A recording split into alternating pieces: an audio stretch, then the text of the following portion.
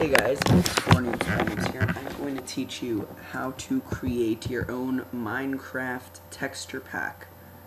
As you can see here, I have a folder. I call it MC Texture Pack Default in case I ever want to create more texture packs. This will be the basics. First, you're going to want to create a folder on your desktop. And name it whatever you want your texture pack to be called. So I just have this. And then we're going to want to, if you're new to editing stuff in Minecraft, just follow this. If you're not, just skip a little further in the video. You're going to want to go to your main directory over here. Then you're going to want to click Library, Application Support. And then you're going to want to scroll down and find your Minecraft folder. And go to your bin folder.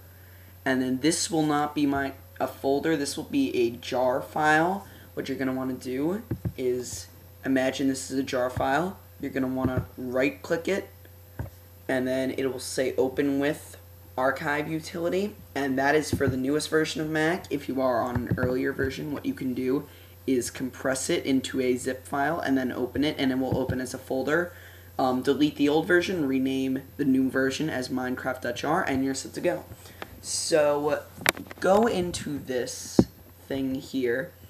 This is basically how Minecraft works.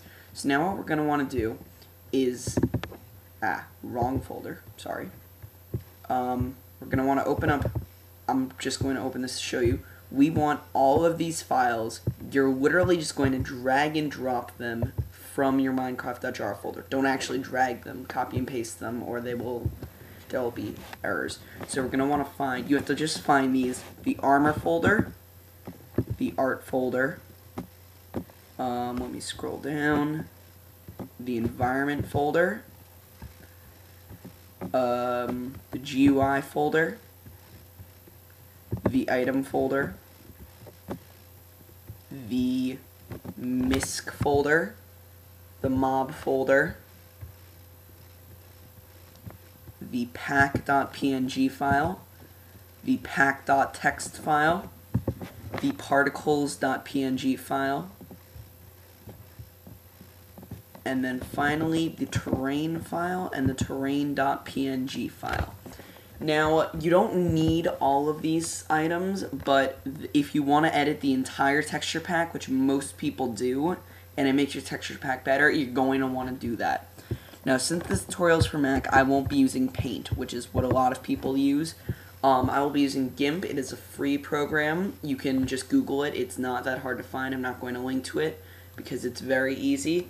If you have Adobe Photoshop or other programs similar to that, you can always use those, but I just prefer to use GIMP because one, it's free, and two, I find it rather simple to use.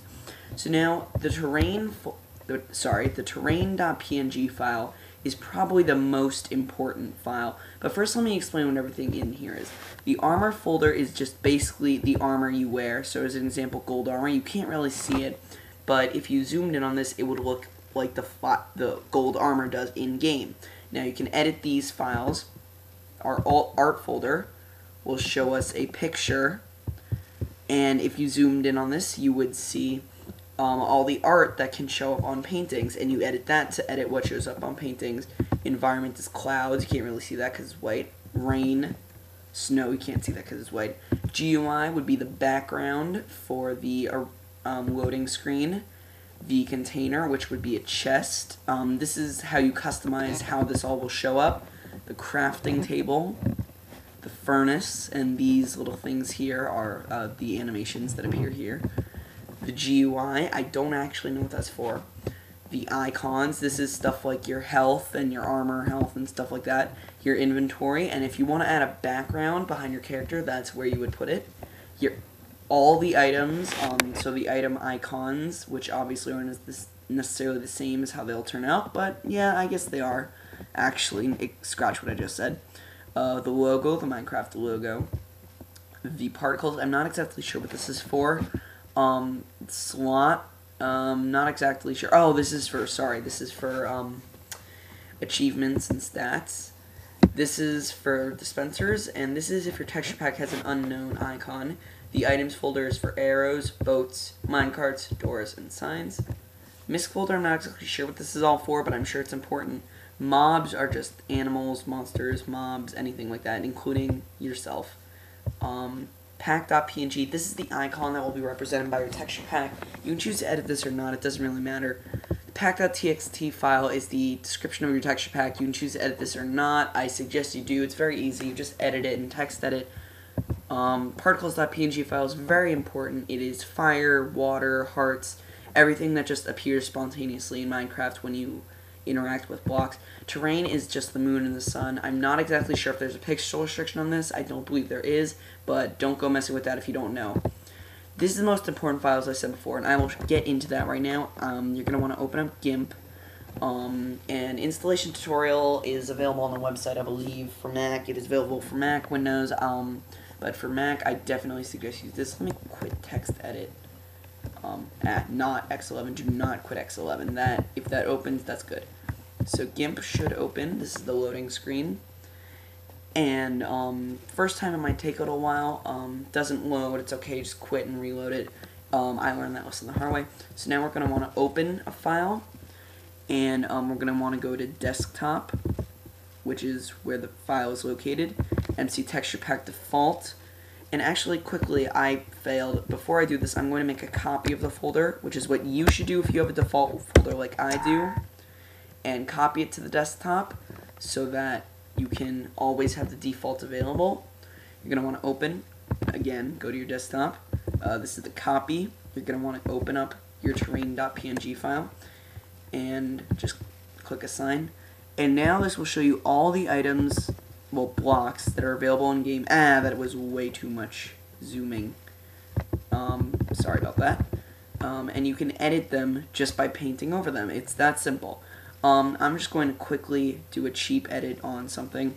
So let's say we wanted all stone. Actually, no, we wanted, just all stone to have smiley faces on them. So we would zoom in on the stone. And I assure you that this does paint pixel by pixel. We could make a circle, which would be about this big. Then we choose the color, make it yellow. Make a circle right here, and it will have a bit of gradient. If you want to turn that off, you can just mess around with the settings yourself. Remember, Control Z is your friend, which is undo for those of you who don't know. Let's just quickly make our color black again. Make the size down to 1 pixel. And wow, okay, make eyes. My eyes are not very good. And make it have something that resembles a mouth. So yeah, so now I'm just gonna save this.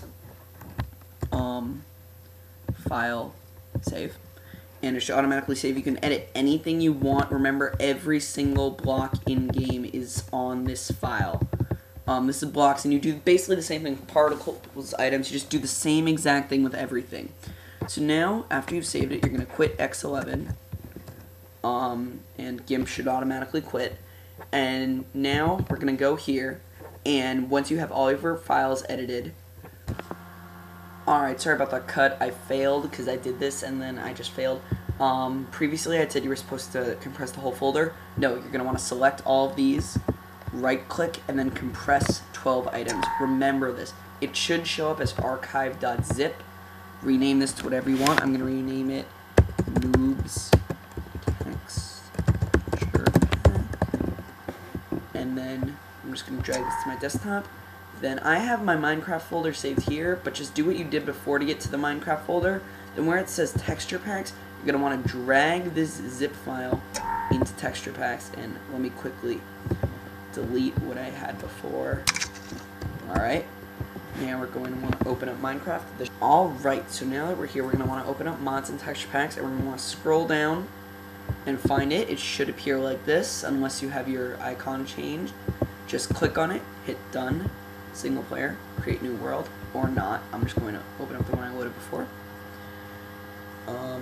And now your stone or whatever will be changed. And it's that simple, and then you can post it on the Minecraft forums if you make something impressive. And a hint, good texture packs have everything changed. You're going to be using a lot of time on this. Making texture packs is not something that takes just a few minutes. It takes a long time, so do not assume you're going to be spending barely any time at all on this. Alright guys, thank you for watching. This has been 4 Noobs by Noobs, and I will see you next time.